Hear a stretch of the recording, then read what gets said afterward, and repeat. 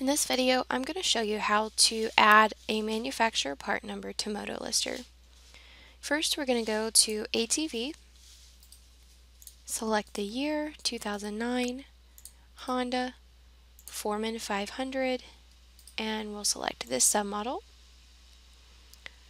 And I'm going to add the part number to a radiator fan.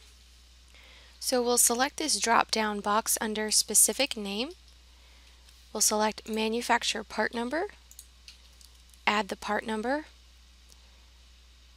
and select this plus button next to the part number. Then I'm going to add the manufacturer part name and the reference URL from where I obtained the part number.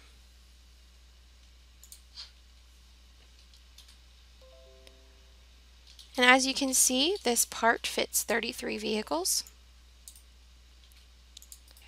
Now when I go to the next page, the part number carries over. You can still see that it fits 33 vehicles. And it even populates in the search field at the bottom.